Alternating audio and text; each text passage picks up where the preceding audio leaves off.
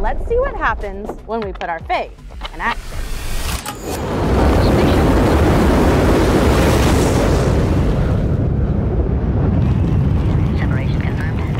All right, astronauts, we are finally back in space. So I want you to unbuckle for me. Yep, it is that time.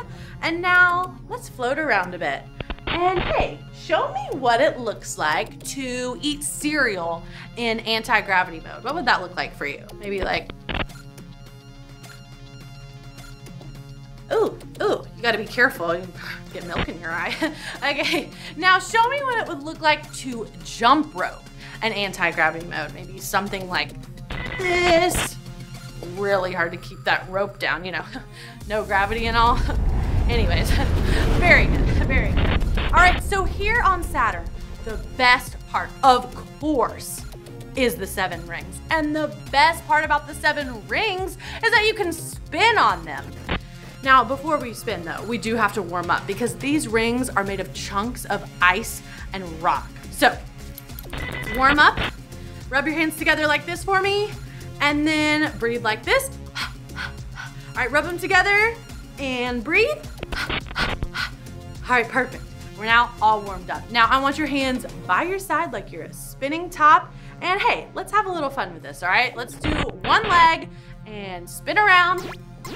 Very good, very good, very good. Let's have a warm-up break, all right? Rub those hands together and breathe. All right, other leg and other way. Spin around, spin around, spin around. Oh, switch, spin around. Oh, switch one more time. All right, that was fun, but I gotta take a little bit of a dizzy break.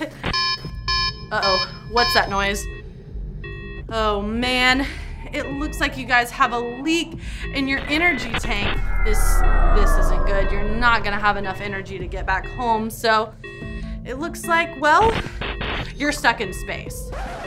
I'm just kidding. No, you're not. I mean, a Z shuttle power-up is not gonna get you out of this one. You would be dancing for a long time. 8 years, remember?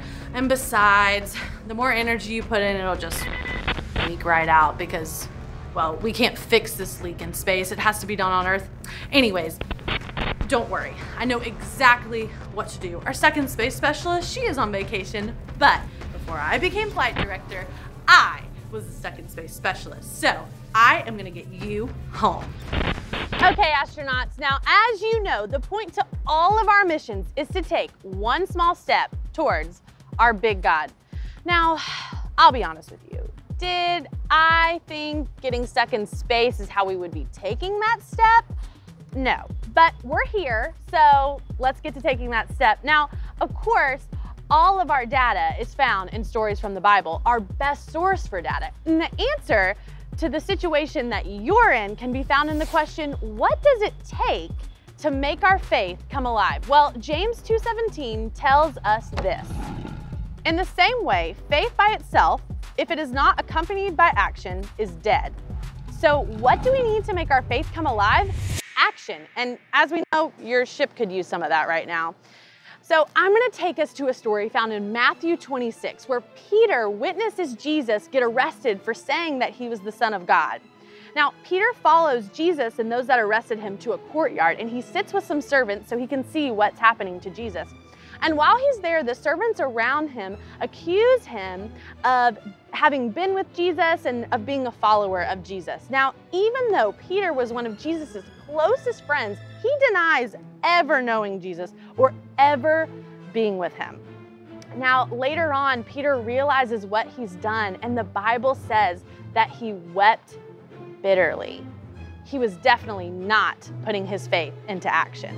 But that's okay, because Peter's story isn't over yet. Nope, we learn later that Peter would take one small step towards our big God. And in the book of Acts, we learn that after Jesus' death and resurrection, Peter would go on to dedicate his life to the church and sharing Jesus with others. In fact, he shared Jesus with 3,000 people. 3,000, you guys, that's huge. He was definitely putting his faith into action. You could say that his faith exploded.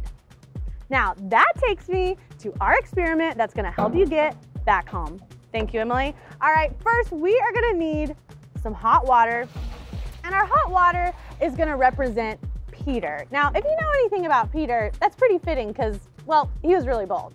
So next, we are gonna use liquid nitrogen, which is the ingredient that makes this whole thing work. Liquid nitrogen represents our faith. And the thing about our faith is, remember guys, we wanna put it to action. We don't wanna just have it and do nothing with it. So let's see what happens when we put our faith in action.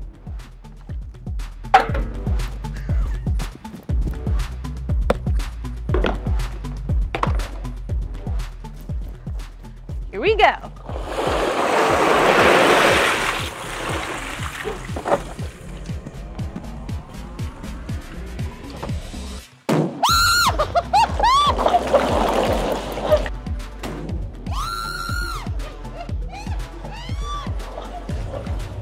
Now that was some action right there. Thank you, Miss Emily, for your help.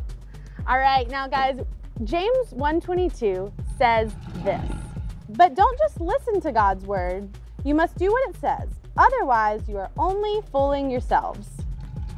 Once we're saved, we have to put our faith into action. And we can do that by praying, reading our Bible and doing what it says, serving others, and sharing Jesus with others, just to name a few. Now, when we put our faith into action, it causes a reaction that can spread throughout the entire world. I mean, when Peter put his faith into action, remember, he reached 3,000 people. So who's to say that you couldn't reach that many people too? All you gotta do is put your faith in action. So I want you to think about it. How are you gonna put your faith into action today? All right, astronauts, this is what you need to give you a boost to get back home.